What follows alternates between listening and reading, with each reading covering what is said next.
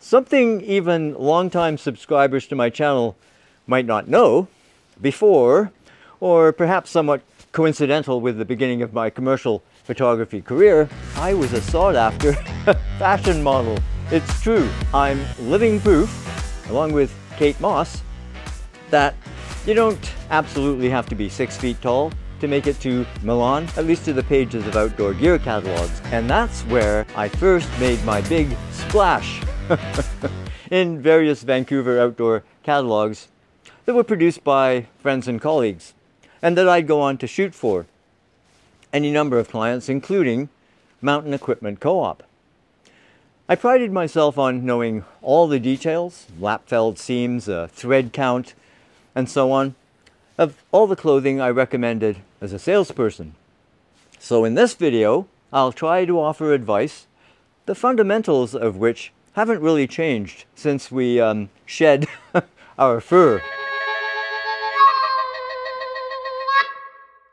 Starting at the top, which is important because most heat is lost through the scalp.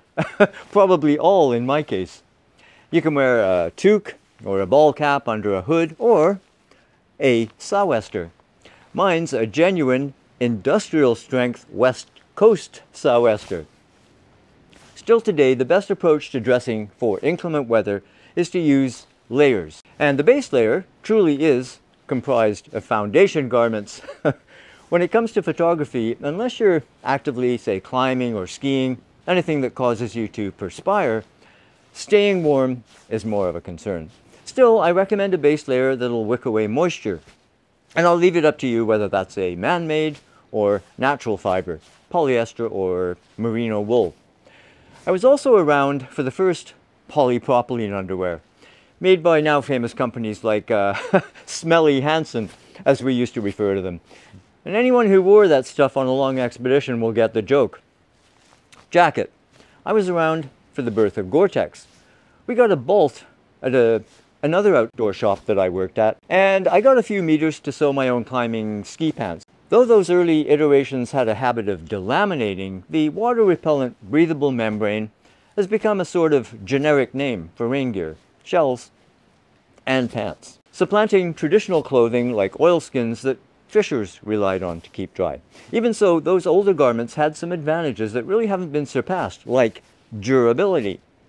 My first climbing anorak, before I switched to Gore-Tex, was made from tried and true Egyptian cotton, which relied on frequent treatments of silicone or wax. And apparently the idea is making a comeback. Or, I don't know, maybe it never went away. For all kinds of clothing. I've been out of the outdoor clothing loop for a few years, so I hadn't heard of fjallraven. Well, maybe heard of, but unfamiliar with. And I'm not sure I can pronounce it properly. But every best of review puts their clothing, particularly technical pants, at the top of the list. I've made no secret of my disapproval of the recent privatization of the co-op.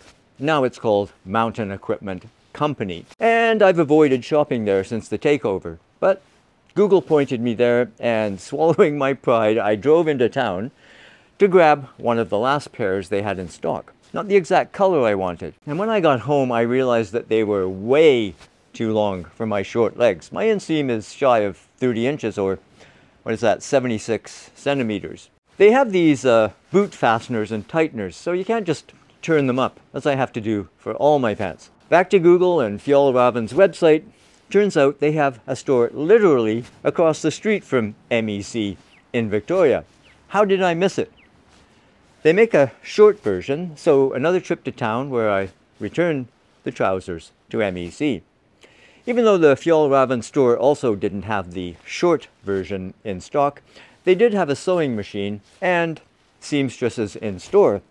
And I got my preferred color. I also sprang for a very expensive $15 block of their Greenland wax. The trousers come pre-treated, but as an initial preemptive strike, and for fun, I applied a generous coat to the reinforced knees and butt. You can heat it in with either an iron or hair dryer. I opted for the hair dryer. The wax melts readily into the wind and water resistant G1000 fabric, which is a mix of 65% polyester, 35% cotton.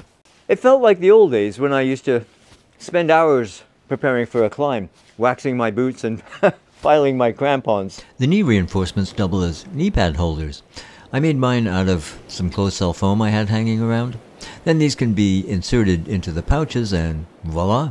Your knees are protected while you kneel on the pebble beach trying to get that blue heron shot. For the second layer, again, choose natural or man-made fiber depending on the temperature and activity level. I'll often wear a full zippered jacket that can be vented under my rainproof layer.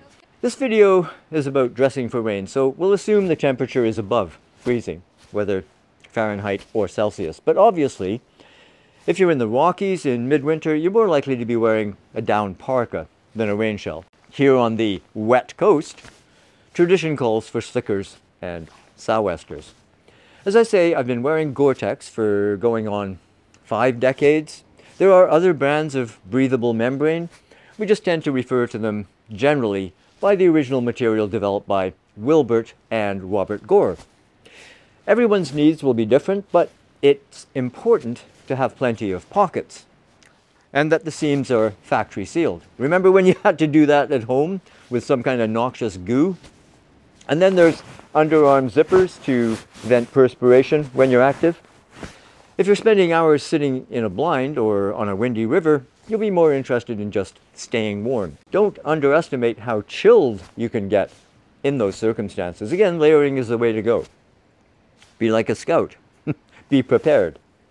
Shivering is not conducive to accurate tracking and focusing. I have regular rain pants, nothing fancy, just coated nylon, and they're okay for non-active wear, but they're pretty flimsy as far as abrasion resistance, and they're very noisy. I also carry gaiters, a holdover from mountaineering. They're important in snow and really deep mud. Keep your socks clean and really keep that snow and mud out of your boots. When it comes to boots, some people prefer wellies, gum boots, whatever you want to call them.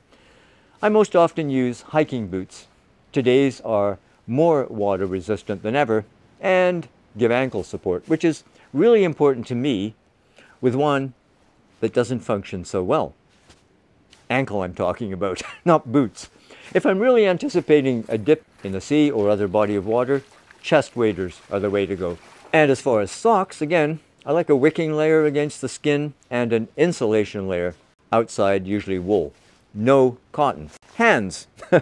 Now there's plenty of photography specific gloves and mittens available from companies like Valoré and the Heat Company. They're good.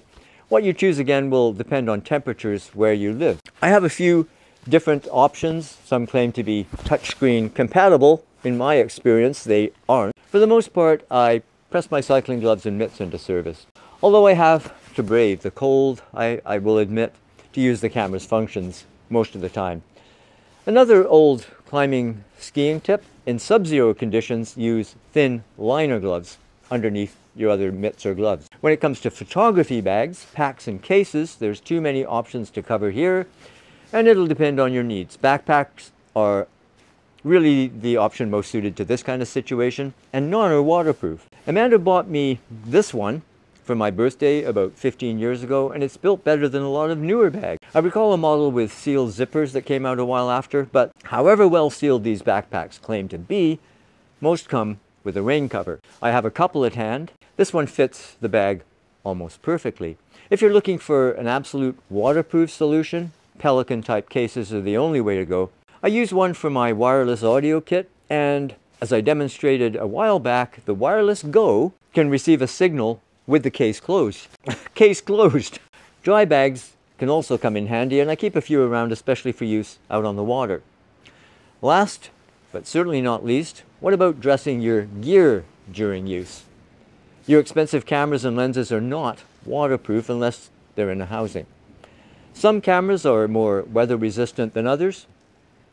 Case in point, I'm not sure any other system would have fared better under the circumstances, but fellow countryman Photo Tripper, who recently traded the rains of Vancouver Island for the equally damp and way more ass-freezing winters of the East Coast, he was recently out in a maritime hurricane. His Sony camera, fitted with a lens, I'm not a Sony expert, so I don't know which model, but one with external focusing, maybe zoom. and the whole system just up and quit. To the smug delight of Canon and Nikon fans. Thing is, as I say, the best camera is not waterproof without a housing, only weather sealed. And that's a kind of imprecise term, so if it's raining cats and dogs, your camera needs a rain jacket too. Here's mine from Raincoat. I've had this for about 10 years, and it's protected my gear in the most atrocious weather. Mind you, the cameras and lenses have all been Nikon. Seriously though, unless you have a flagship type camera like the Nikon Z6 or Z9 or Canon RS, dress it appropriately. It's really important not to expose them to really wet conditions. My Nikon Z6s, for instance, get babied much more. The battery compartments and card doors are not as well sealed as the Z9. Enough said, but even flagships deserve protection in a storm, unless you're Morton Hilmer. You know, actually, we don't need this right now. It really was pouring cats and dogs when we arrived here. As soon as I set up, it stopped raining, and it's actually turned into quite a nice day. You can now hear the waves rolling onto the shore. It's very calming. So do you have any tips for shooting in inclement weather? Please do add them to the soggy knowledge base in the comments below. Well, I hope you found this video useful or entertaining. If you did, please do give it the old thumbs up so YouTube might recommend it to others. And if this is your first time here, please do consider subscribing. Hit that notification bell so you don't miss a thing. In the meantime, take care of yourself. Cheers, and I usually want this to be the other way around, but in this case I wanted it to rain during the presentation. As soon as I pack up, it starts to rain again. Oh well, you take what you can get, I guess. Again, take care of yourselves, cheers, and we'll see you later.